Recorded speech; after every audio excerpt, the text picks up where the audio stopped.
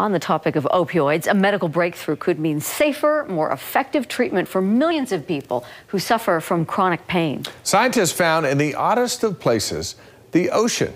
As Heather Simonsen explains in our Insight report, that's good news for a Cottonwood Heights man. This is what keeps me going. Samson Akinleye. And this is in addition to treatments. Used to play intramural soccer at USU.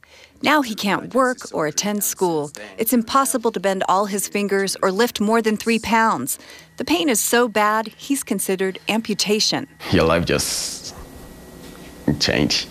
Tendon surgery in 2014 to repair a work injury left him with complications. He has complex regional pain syndrome, or CRPS, a chronic condition caused by damage to the peripheral and central nervous systems. It's so bad.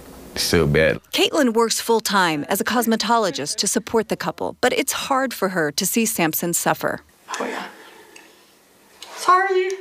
Not being able to wash your own back or tie your own shoes. Their lives are limited by the pain and medication, which include opioids. If we can get rid of these, that's ideal. Scientists at the University of Utah say a better solution may lie in this tank. The big guy in the sand here, we named him after the lounge singer Don Ho from Hawaii, but we call him Donnie for short. They're called conus, or cone snails, and they've been collected for centuries because of the beauty of their shells. But what we found is they're also beautiful on the inside as well. The same components the snail uses in its venom to capture fish can stop pain. We purify those components, study them individually, chemically synthesize them. It's working in lab rats with no known side effects and is non-addictive, unlike opioids. And studies indicate if the compound is given at the time of injury, it helps nerves regenerate, preventing chronic pain. The longer we give the compound, the better the animals do in terms of pain. So there seems to be this disease-modifying or restorative property. The cone snails are found in tropical reefs, mostly in the Indo-Pacific.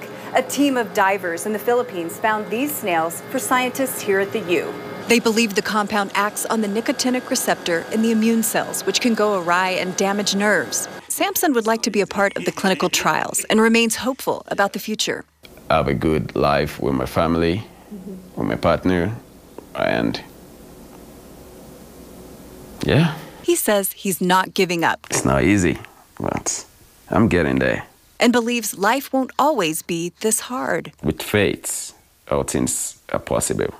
Heather Simonsen, KSL 5 News. Heather, thank you. The compound is an injection similar to insulin given to diabetics. Scientists expect clinical trials will begin within the next 2 years. The secret is in the snails. Who knew? That is so hopeful. Wow, I hope that can work out. Yeah. For some